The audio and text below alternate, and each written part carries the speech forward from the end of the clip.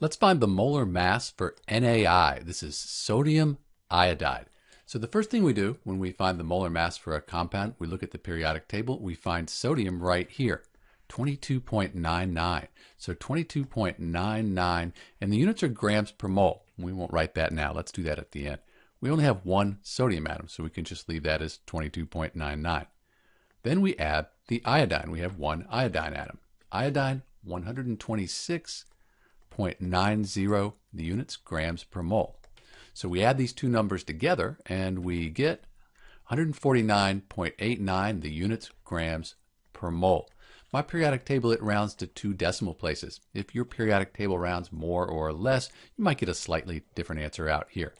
What this means, if I have 149.89 grams of NaI, that'll be 1 mole. And if I'm given 1 mole, that'll have a mass of 149.89 grams. This is Dr. B with the molar mass for NaI, sodium iodide. Thanks for watching.